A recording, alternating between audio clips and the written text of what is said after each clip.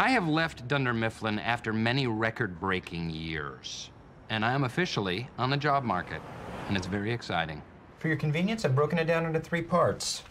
Professional resume, athletic and special skills resume, and Dwight Schrute trivia. I am ready to face any challenges that might be foolish enough to face me. How would I describe myself? 3 words. Hardworking, alpha male, jackhammer, merciless, insatiable. There's nothing on my horizon except everything. Everything is on my horizon. I got this job to make some money while I continue my employment search. And, it's fine for the time being. Oops. Break's over.